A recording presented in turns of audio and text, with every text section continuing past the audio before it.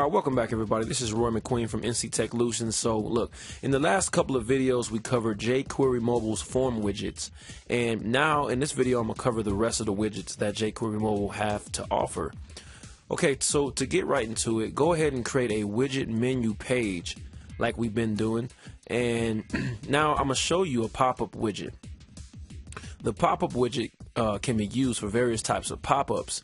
Now there's kind of a lot to cover here on pop-ups, so I'll just hit the most important parts.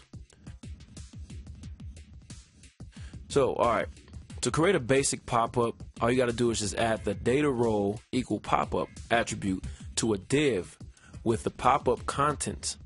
Okay, then create a link with the href set to the ID of the pop-up div, and add the attribute data rel equals pop-up to tell the framework to open the pop-up when the link is tapped.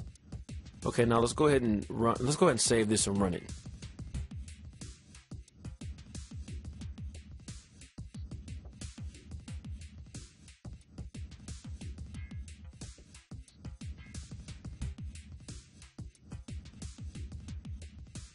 For our next pop-up, we can easily create a photo lightbox easily by placing an image in the pop-up and adding a data overlay theme equal to B. Now what this does, this will add a dark backdrop behind the photo. All you do here is just point to the image, set a width and a max height. And also this class attribute is just some settings, some style settings.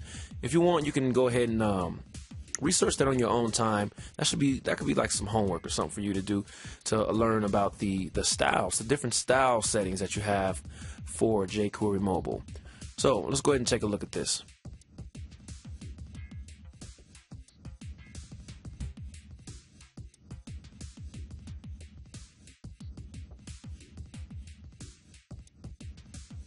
Okay, moving along to the menu.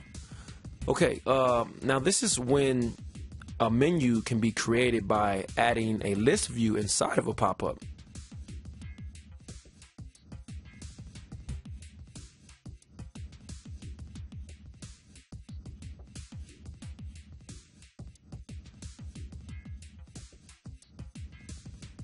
You can also create a nested menu by placing list views into an accordion inside a pop-up. Now this is inside a collapsible div, and I know we didn't cover that. I know you're like, what is an accordion, a collapsible? We're gonna get into that. It's all gonna make sense by the end of this series. So the collapsible is just a simple widget that allows you to expand or collapse content when it's tapped.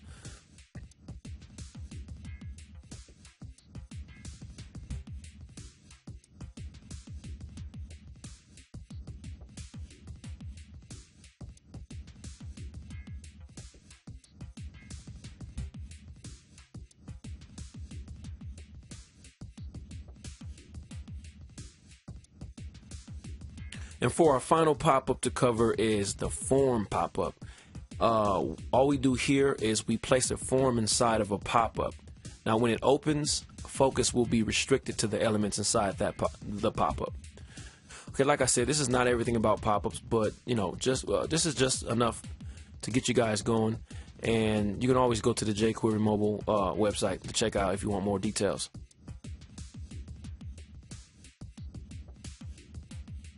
Alright, next off is the loader widget. So go ahead and create another page and let's get it. A loader widget is a small loading overlay display when jQuery Mobile loads in content via Ajax, or for use in some custom notifications or something like that.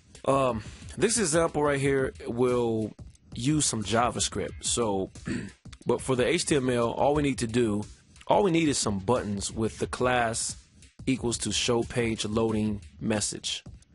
Now that's a styling class. This class is located inside of your jQuery Mobile CSS file. Then you have the option to show text with the data text visible attribute. And then let's move on to the JavaScript, which handles the rest.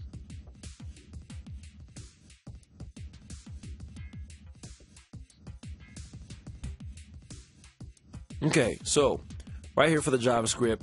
So on click of one of these buttons inside of our click event, we have a callback function that sets a few variables by using the jQuery method that will return the values that was set by the specified element.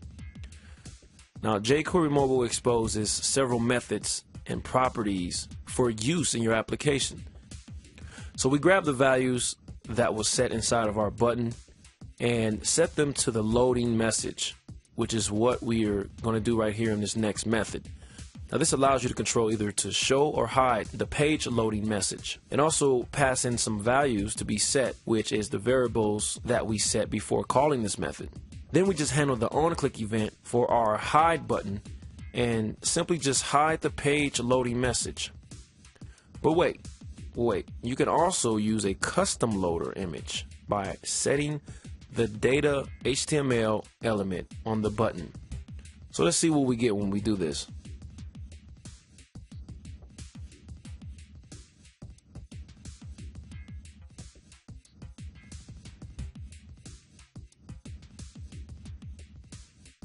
Alright, so it looks like we ran out of time on this video, but we still have a few more widgets to cover. So this is going to be a second part video, so I'll see you in the next one.